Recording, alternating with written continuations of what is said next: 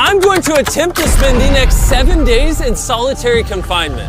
For the next 7 days, I have to survive in this soundproof white room with 0 human contact and 0 stimulation. Anything past 50 hours in a white room like this can lead to permanent psychological damage. There is a chance that I actually start to lose my mind and go into something called psychosis.